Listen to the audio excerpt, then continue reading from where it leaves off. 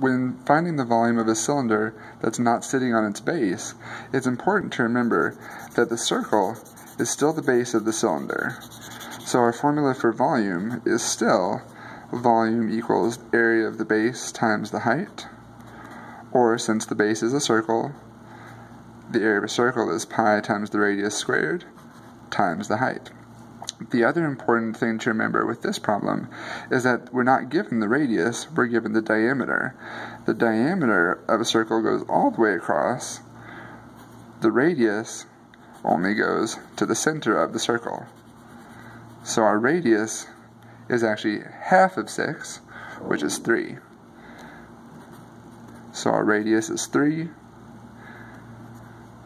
The height of the cylinder, even though it's not sitting on its base, is still 8 inches, because the height is always perpendicular to the base. So, inserting this into our formula, we will have pi times the radius of 3 squared times the height of 8.